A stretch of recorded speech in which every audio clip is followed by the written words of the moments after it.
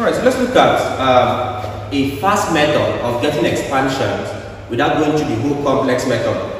Now let me start with what we did earlier. We said we had a plus b squared. Let's say I was to expand it using Pascal's coefficient or perhaps Pascal's triangle without going through the lengthy process. What do I do? Now your first task is to always note the coefficient of the terms.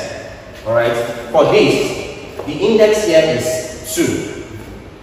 So for index 2, my coefficient is 1, 2, 1.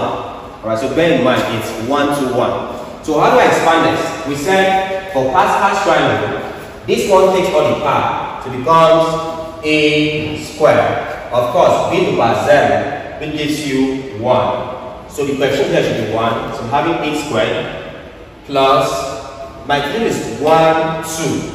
So notice if I have 2 into, reduce this by 1, becomes a to the power 1, that's a.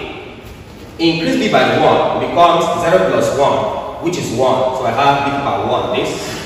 Plus finally I have 1. So 1, a to the power 0. A to the power 0 is 1, then b to the power what there? 2 becomes b squared. So this will be my answer without solving.